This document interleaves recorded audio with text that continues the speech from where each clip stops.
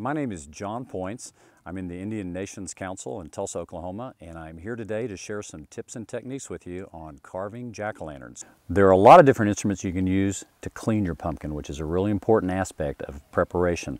These all look really cool. The boys will gravitate to these because they're big and bright colored, but these don't work well because they don't fit inside the pumpkin. Anything that has teeth on it is probably going to work really well.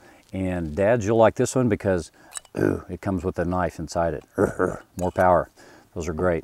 A scraper works well because you can get down inside the pumpkin, but it's hard to beat an old-fashioned measuring cup because you can put your thumb in it and you can just put your hand right down inside the pumpkin and you can get a lot of leverage to clean the inside. For carving, there are all sorts of things. We recommend no knives. We only use carving saws. They work well. There's lots of them on the market. Personally, this is a set that I picked up at Target. They have it every year. They're like $10. This is a great set. This is actually the cleaner, and it will flat tear it up inside. So this is something that I would recommend. But at Michael's or Hobby Lobby, you can get saws like this. These work very well. The thing to remember about a pumpkin is it's a piece of fruit, and the minute you put a candle in it, you're cooking it, and so its life is not going to be very long. That's why they smell so good, but they're going to shrivel pretty quickly. So go with cold light.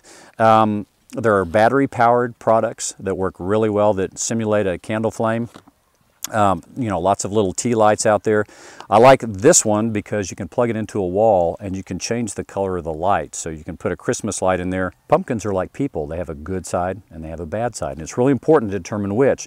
And if you rotate the pumpkin, you'll learn real quick that there's always a side that has calluses. This is the side that rested on the ground. Most people don't realize that pumpkins grow like this and not upright. So we want to put our artwork on the nice clean side. And this is where we're going to affix it after we clean our pumpkin. What I recommend is we actually do a circular cut for the lid rather than a sawtooth because it's always hard to find the way the lid goes. So I have them put a notch in the back, triangular notch, and that's going to be on the back of the pumpkin. And then what we do is we just cut a circular lid around the top. Now it's important to note that the saw is coming in at 45 degrees, not straight up and down 90 degrees or the lid will fall inside. So we want to go in a circular motion around the lid, coming in at 45 degrees. And this will all make sense when we're finished. The nice thing about a circular lid with the notch just helps you line it up, is if you're lighting your pumpkin and trick-or-treaters are coming, you can just drop that lid right on there. You don't have to search for the way it goes. One of the things you want to do when you first get it out is you just want to take all this extra flesh off. You don't need that. And then you want a smoke hole. You want a draft so that when you put a candle in there, it will draw air. And what I recommend, again, this is the back of the pumpkin. Here's your notch. We're going to put our smoke hole, we're going to hide it right behind the stem so it's not apparent. So you just cut a little circular hole right there and we clean it.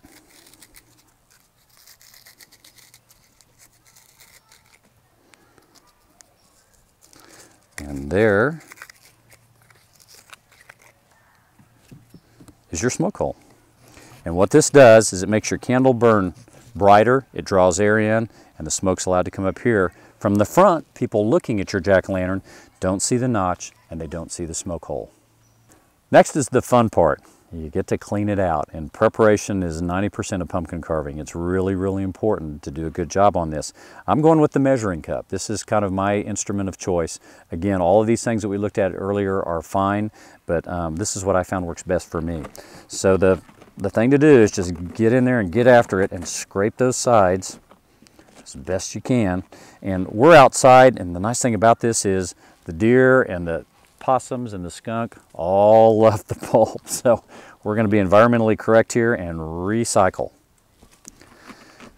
So that is the cleaning. And again, it's really, really important that you get all that stuff that's hanging down from the side. Now you can see, here's our notch, back of the pumpkin. There's our smoke hole.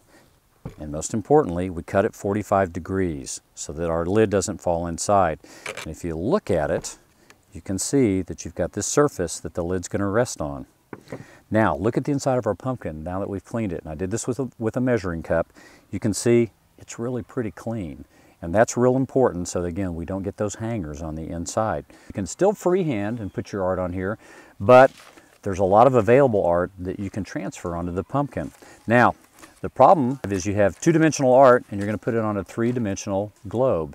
What we want to do is we want to find a way to affix our art to the pumpkin. Now you can see that I've taken a pair of scissors and I've cut along the edge of the art like this. I've made incisions, and what that does is that allows us to wrap the art. You can overlap and you can wrap the art on there. So we're going to take our artwork, we've got it on our good side of the pumpkin, we're going to hold it down there, and I'm going to take masking tape and we're going to overlap that. You can see what I've done there, and we're just going to put that masking tape on there like that. And we're going to do this all the way around. Once we have the art fixed to the pumpkin, we're ready to start the carving process. What you want to do is you want to take a common push pin and you want to outline your art. So go right along the edge of every line of your art and put a series of holes into the meat of the pumpkin. More holes is better. What you're doing is you're putting a dotted line on the pumpkin that shows where you're going to carve. More holes is better. Once you've completely outlined your art, you're ready to start the carving process. Most important thing that you must do is when you start, think of your artwork as a target, and you're going to start at the bullseye. Okay, so you're going to carve the nose out first, and then you're going to go to the eyes, eyebrows, mouth, and then finally finish with the hands. The reason for this is if you start at the outside and work in, you're weakening the pumpkin, and when you start sawing in the middle, it's all going to collapse. All right, well, that concludes our session on tips and techniques for pumpkin carving. Hopefully you came up with a few ideas today that you can use and that you will, and I just want to wish you a successful and happy Halloween.